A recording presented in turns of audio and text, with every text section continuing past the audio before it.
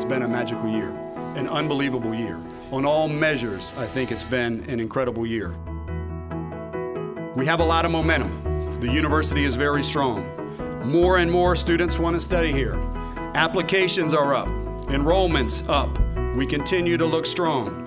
Our alumni and friends are giving us tremendous support.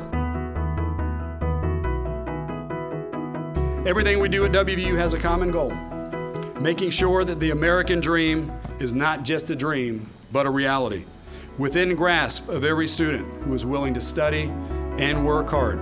There's so many opportunities that students can take advantage of here, and I think it's really important that West Virginia residents know that, and also, the nation as well as international students. They all should know that there's a lot of opportunities for them to find themselves here and grow. Today, as throughout our history, WVU is opening the doors of opportunity to people from all backgrounds. We currently enroll 32,000 students.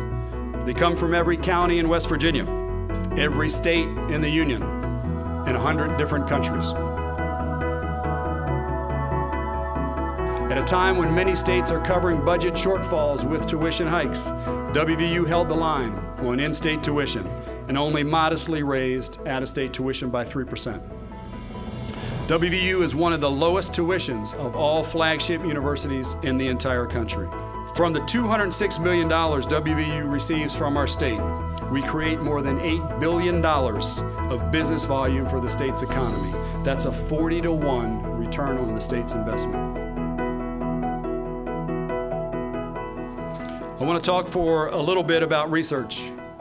In partnership with the National Energy Technology Lab and multiple universities and industry, we have contracts expected to be valued at $465 million over the next 5 years.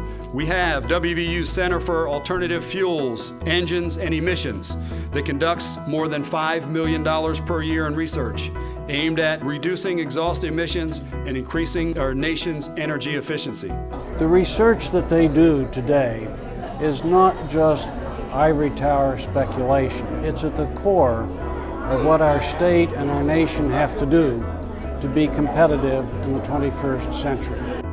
Our work with the FBI, our work with the Center for Identification Technology and Research, our work in partnership with Michigan State, our biomedical science research, and our recent grant for the Health Sciences Center of $14.5 million for biomedical research. The list is extensive.